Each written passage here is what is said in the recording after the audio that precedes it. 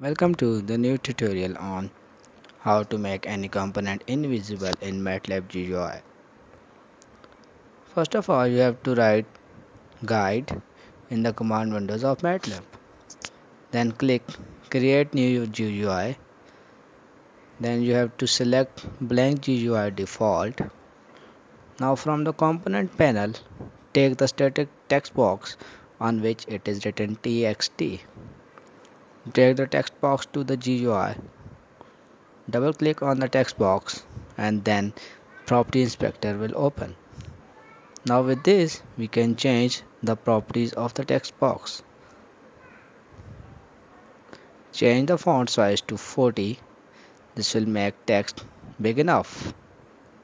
Then click the font weight and select bold. This will make our text string bold and highlighted. After this, now we can change the background color and select the background color as black. Now we are changing the foreground color of the text box to pink color. Again double click the static text box and select the string property. In string property we write visibility test and then you can use that text of the static box is changed. Again from the component panel we will click a push button and place it in the GUI. Right click on the button and click the callback function option.